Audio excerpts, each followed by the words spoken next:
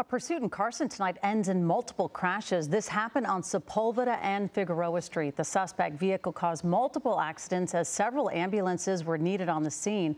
Police were not in pursuit when the crash happened, but were there to arrest the 40-year-old male suspect. No word on any conditions of those involved.